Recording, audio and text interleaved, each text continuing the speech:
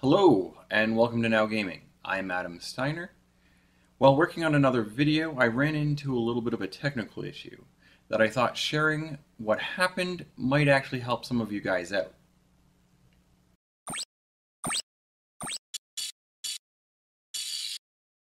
This other video I was working on is about the performance difference of system memory, on how much of a difference there is between 1 stick, 2 sticks, and 4 sticks of RAM on a Ryzen system. Now, I wasn't actually expecting to find any performance difference when using 4 sticks to 2 sticks of RAM, but that wasn't the case.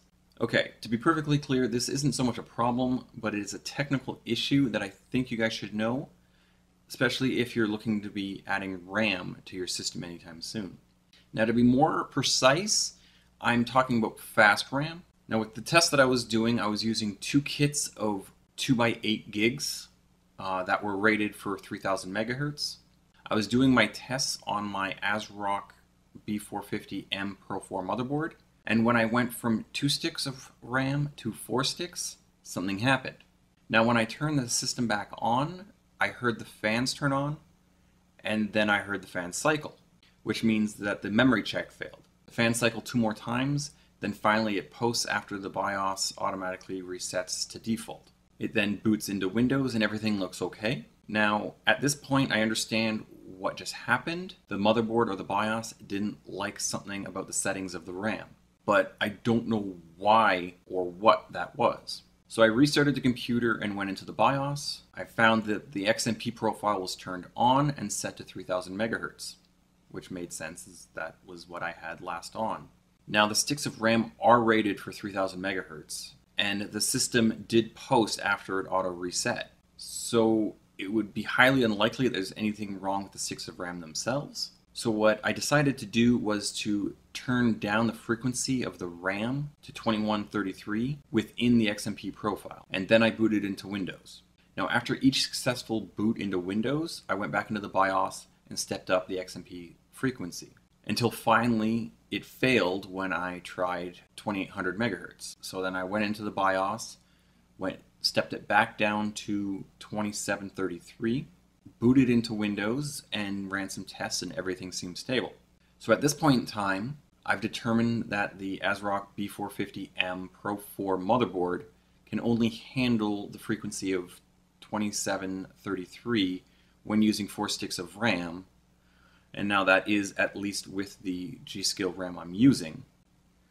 So I'm sitting there thinking, WTF? Because I remember seeing a video on YouTube that someone was comparing a 2x8 kit of RAM to a 4x4 kit of RAM at 3200 megahertz. Then I start thinking, maybe the quality of the motherboard has something to do with what's happening.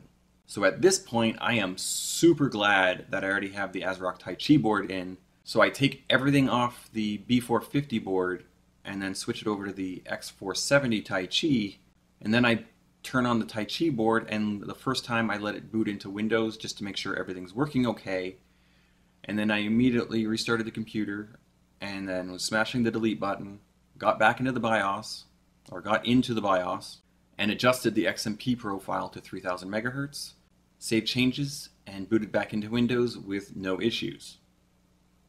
So what I'm trying to indicate is if you have a lower end motherboard and you're using a 2x4 kit that's rated at 3000 megahertz plus, and you have the idea of, okay, RAM prices are now cheap, maybe it's time to get that 3rd and 4th stick of RAM, you might actually want to start thinking about getting 2 sticks of 8 gig RAM rather than adding to the 2 sticks of 4 gig that you already have.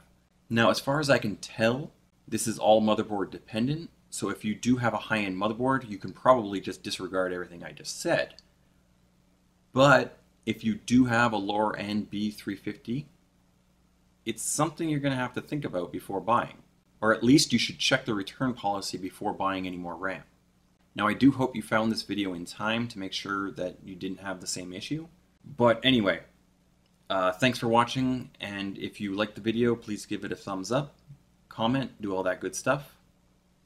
And if you're still watching, please think about subscribing, because I do release videos every week. This is Adem Stiner. See you next time.